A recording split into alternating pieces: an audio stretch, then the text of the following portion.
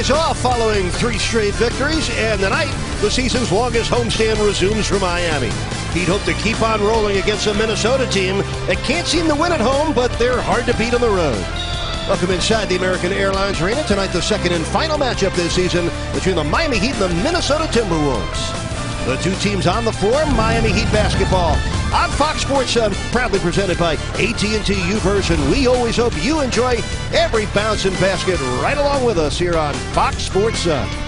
And good evening, the Heat Nation. Your team is right back at it, back to work tonight in game number 10 of the new season. Hi again, everybody. Alongside the coach, Tony Fiorentino, I'm Eric Reed. Jason Jackson rejoins us in the next segment. That's a little less than 2 weeks ago. Miami winning by 12 in Minnesota, and these two teams have been trending in opposite directions nearly ever since. It's our Toyota trend. The Wolves have dropped 4 in a row without their starting point guard, Ricky Rubio, who does return tonight.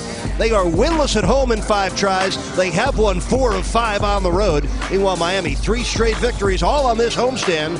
A perfect 4-0 this year against the West, and Atlanta's the only visitor to win here so far this year. And, Coach, as for Minnesota, they haven't been able to win on the road, and they haven't won without Ricky Rubio. Yeah, Rubio's the guy that makes their offense go, Eric. He had 14 assists in a game in Los Angeles earlier this season. He leads the NBA in 4.5 assists for every turnover.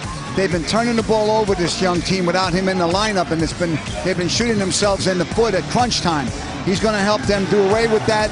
The turnovers are going to go down. The offense is going to be more effective, and it's going to be the Heat having problems. Then you got Andrew Wiggins, the #1 pick in the draft in 14. He's averaging 26 points a game in the 5 games he's played since the Heat played against him. He did not play well that night, but Eric, he's showing why he was the #1 pick now. Another guy, a dynamic backcourt that he's going to have to deal with. Now, Wiggins was the Rookie of the Year last season. Karl Anthony Towns has a chance to be the Rookie of the Year this season. It still seems like Rubio's their most important player. They've lost 16 games in a row when he has not played. Let's preview a pair of intriguing and important front court matchups tonight.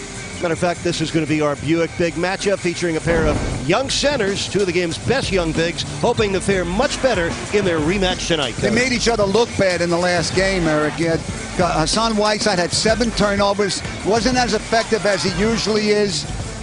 And you had Towns, he also had a tough game. He was 3 for 13 from the floor, didn't do a great job defensively. So that these 2 guys are going to try to both have a better game against each other tonight, and that's the matchup to watch. And then you got Chris Bosh, who's he's on the upswing, playing in his in the middle of his career. And then you got Kevin Garnett, he's on the downside. CB's been really good the last 4 games. Kevin Garnett, not so good. They are a pair of future Hall of Famers.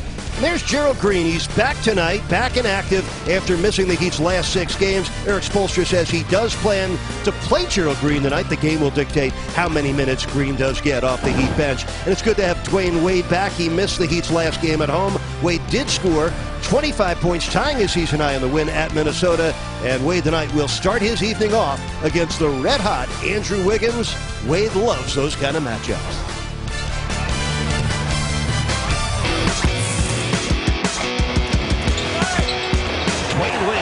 His magic.